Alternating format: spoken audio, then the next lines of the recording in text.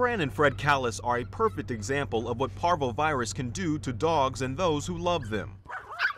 We've lost a lot in the dogs and stuff. I mean, we really love them. Butch is the lone survivor of a parvovirus outbreak among the family's Pomeranian puppies.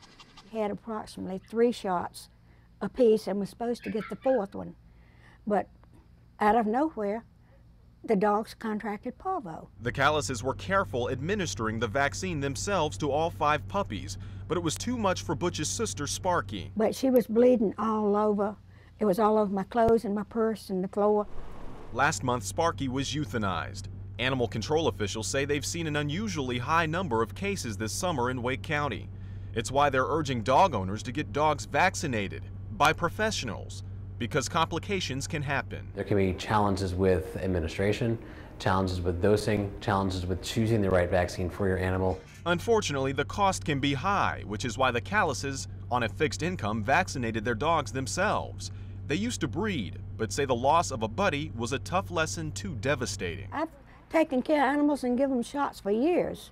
I'm not going to breed anymore. I've had so much pain. I hadn't dealt very good at all.